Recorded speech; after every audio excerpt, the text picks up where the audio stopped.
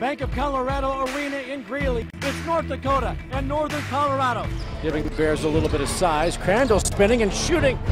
Bounces it out to Sanders, who's on the move down the lane, and he lays it up and in again. Crandall shows some patience and flips it up and in. And a three-point try by Durgon. Crandall back into the game. Goes to the left hand. Lost the handle of the basketball. Davis bails him out. Here he goes down. Behind the back, he goes to Edwards, who scores. Creating his own shot. Some guys are great shooters, but can't create a shot. Davis. Sanders pass intercepted by Crandall. Here's Johnson, a three-pointer. That finally falls for him. Davis through traffic. That was a tough shot. Team in three-point shooting, not having a very good game tonight. And again, Crandall goes to his hip. Trailing by double digits on multiple occasions.